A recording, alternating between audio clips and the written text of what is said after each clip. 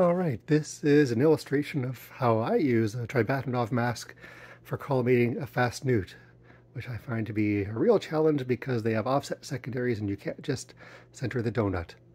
So here is my tri-bahtinov mask.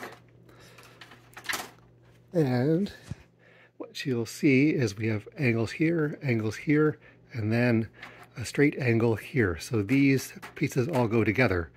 And then essentially, as I understand it, we have this axis, and this axis, and we're essentially making the mirror at the same distance by getting all those different axes in line, because they aren't all, it's not the whole mirror at once, it is different sections of the mirror being collimated essentially at one at a time. And an important step is we have these markers here for each of these axes, again here, here to here. And this line, I line up with the collimation screws at the very bottom so that each axis corresponds to a collimation screw. And then I take my very budgety do-it-yourself mask here. And that I use to isolate each of these axes one at a time. You can put this thing on top, but it just becomes very hard to know which axis you're trying to actually fix to make things line up. So this just makes it easier.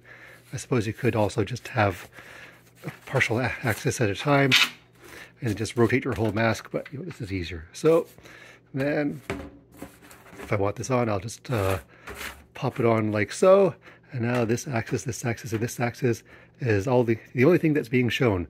And then I do that for each axis to complete the collimation, and then we're good.